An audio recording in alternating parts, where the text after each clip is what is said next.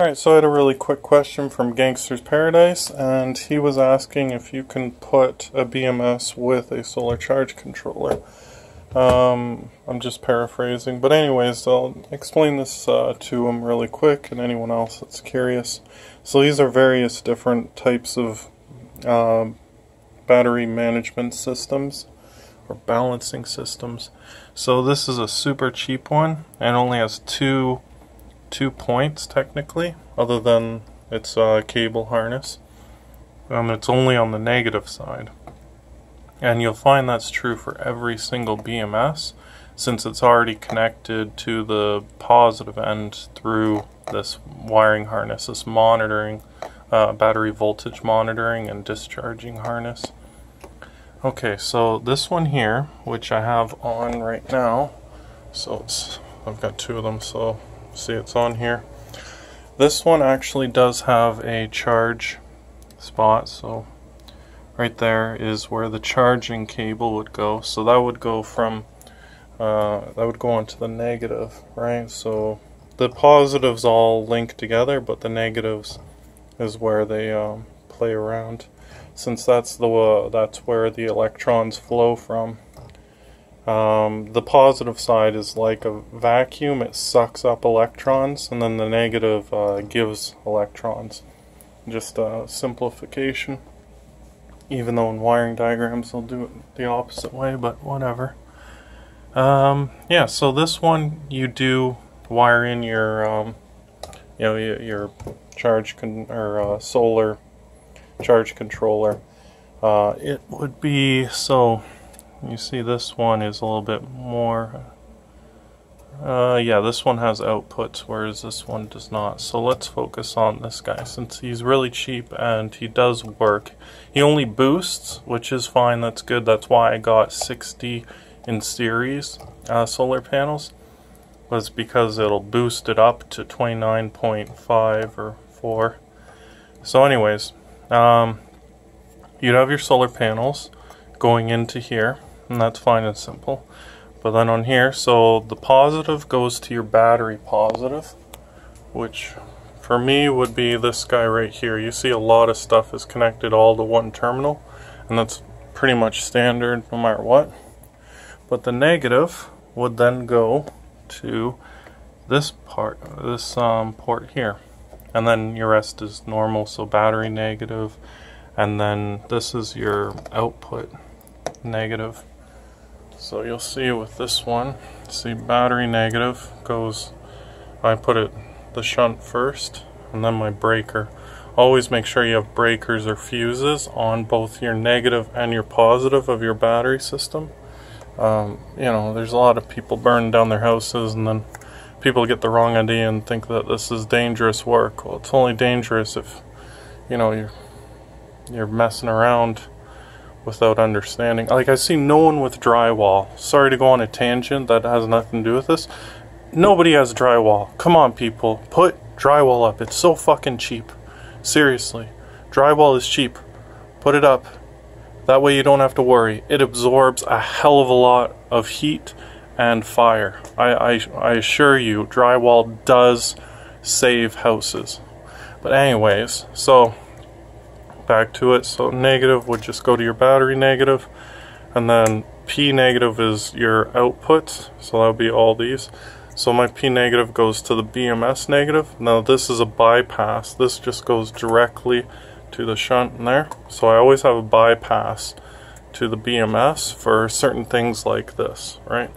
I want everything else that's like low drain to go through the BMS, but this guy does his own automatic shutoff, so I don't want him going through the BMS. And then my charging input, I guess, it goes over and into there. But many of them do not have a charging. So you see this one, it does not have a charging port. So it says that it can 60 amp charge, 60 milliamp balance, 60 amp discharge. So basically your charge goes onto the exact same. So these two would be tied together and be the exact same. So BMS negative and charge negative would be the same terminal once I switch over to this really big BMS. And then your wiring harness, right? So that's simple. And some of them have a override on off. It'll kill all power. See, if I flip this switch, everything turns off, which is pretty cool. And if I flip it back on, nothing happens. I have to be charging. See, if I plug this in, turn this on, okay, it's now charging the batteries, and then everything turns on again. Now, if I flip it off, turns off the BMS, which kills power because I'm running the lights through the BMS, not bypassed. Flip it on, there, it works just fine. So it's an interesting safety feature. I really, for the price, for 25 bucks, I do really like this BMS. 25 bucks is super cheap, and you can upgrade it. So I have all of these that I bought, and then I soldered them in, and I filled the entire circuit board up. Oh, wrong one. This one here, and you see all those MOSFETs in there. I filled every single slot with one of these chips, and that gives you more amperage. Now obviously you can't rely on that because the circuit board can only handle so much. You know, there's only so much copper on the surface of the silicon, so don't rely on that. But I just did it out of interest, plus I blew up a board wiring in my massive buck converter backwards. I will be converting this computer to to a fully run-off DC voltage using this big buck converter. I only need 500 watts, and this is a pretty good gaming PC, but I just bought this monitor from MSI, and it has a 12 volt 5 amp battery or power bank on it, so I can just run this directly, like instead of running through this, I can just run this cable right to my buck converter down here. So I'm really excited about that. I had to order all new parts because I burnt up this thing by accident trying to run all the power for the GPU and the CPU through only one of these blocks. So I ordered a whole bunch of parts for that. So anyways, that's pretty much all that. That's way off topic several times, sorry about that. But basically the solar charge controller and the BMS are completely separate items. Now some BMSs you just tie your charge controller to the negative output, right? This one goes to battery, and then this wire goes to, you know, whatever you want to power. So this wire here would go to battery negative on this guy. And like this one has its own output, so you would run this negative to the battery negative, and then the positive to the battery positive. This goes to battery negative, right? So this is just in between the battery and your charge controller, and then this one has outputs. But this is a piece of junk. Make Sky Blue is junk. Everyone tells me it's junk. I have 2 people a month telling me on my videos how much they hate Make Sky Blue. So any charge controller that looks like this in any way, shape, or form, they're all the same. They come from the same factory. They don't make a separate factory to build different types that look identical. That makes no sense at all. They're all the exact same. They all come from the same factory in China. So just don't buy anything that looks like this. This one's fine, but it only boosts. So you have to make sure, you have to learn your solar panel voltages and your battery bank's voltage. And you have to, you know, read up on it some more, watch some better videos about this guy. Because he has a lot of problems, but for his price he's okay. As long as you understand the problems. So yeah, these are options that you can buy. Oh, something was wrong with this. Okay. Alright.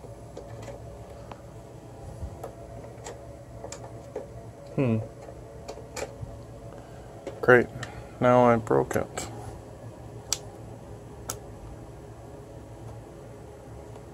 Oh yeah.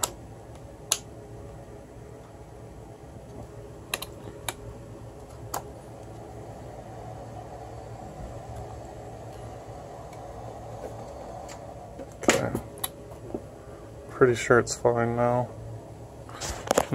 I'm pretty sure it's because I was using this power brick to charge up the wall, so something didn't fully click.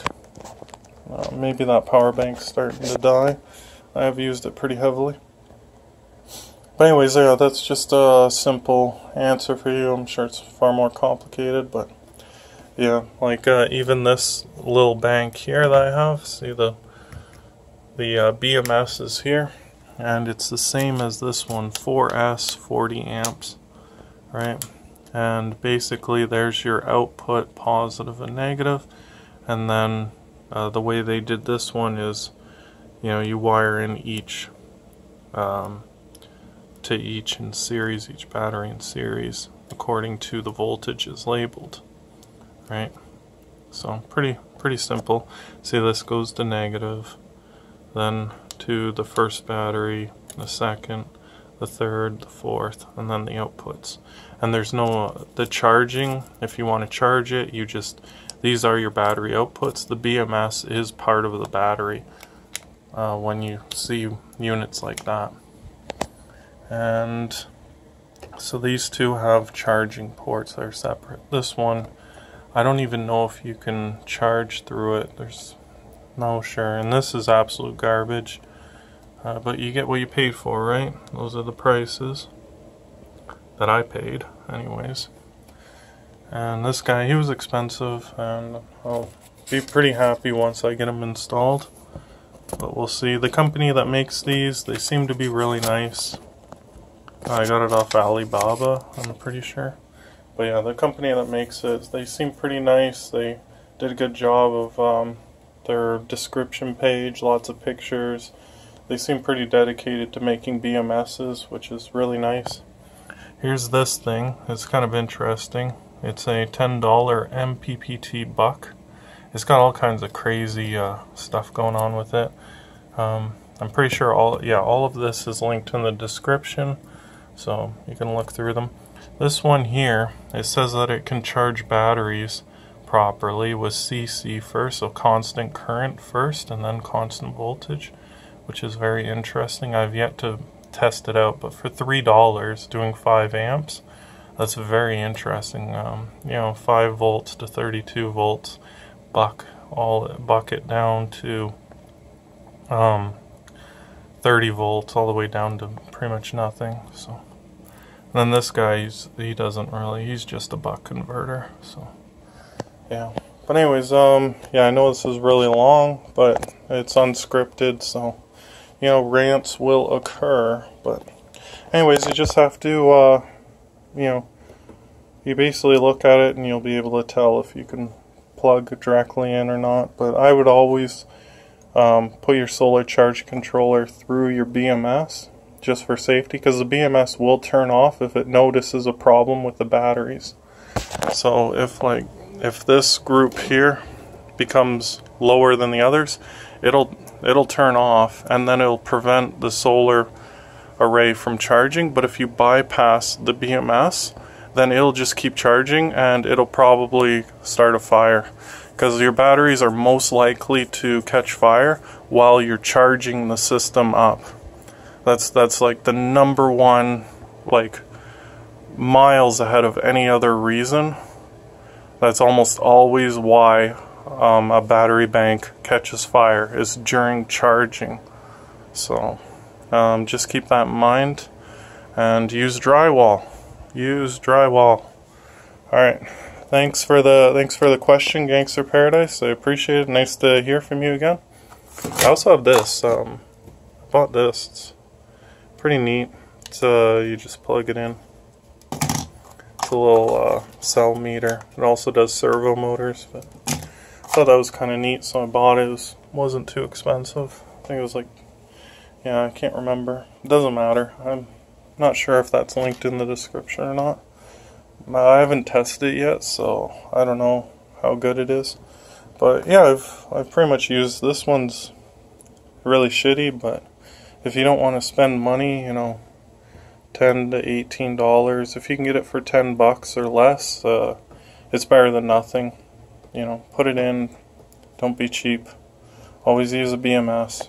Please, always use a BMS. Okay. Jehu, he says he doesn't use one. I really can't recommend listening to him when he says stuff like that.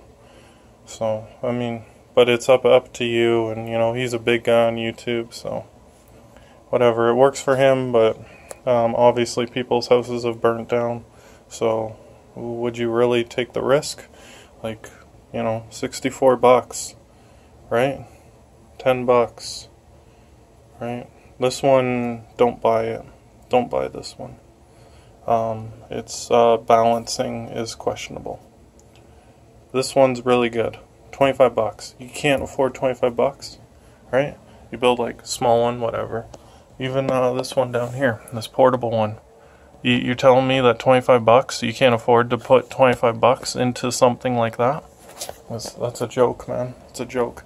This one here, like, it's got BMS. It's a 4S system. $3.50. You telling me you can't put a BMS in? Like, I'm not talking to Gangster specifically. I mean, I'm talking to people in general that don't put BMSs in. You seriously, you can't afford $3.20? You can't afford $3.50? You can't afford $25? And you're in this hobby? Can you explain to me why you would be in this hobby if you can't afford it? It's ridiculous. I know at this point, I hope I'm not just preaching to the choir and someone hears this and then realizes, oh, he's right. It is kind of foolish to, you know, risk burning down your house or your vehicle because of $25 or $10, right? So, and you can just bypass it when you're discharging the battery. But when you're charging the battery, go through a BMS. It's not a big deal. So I hope that helps. It's a little bit of a long video, but they're all long, it feels like. So again, I hope you're enjoying your summer, and I hope you guys have a great week. Thanks, guys. Bye.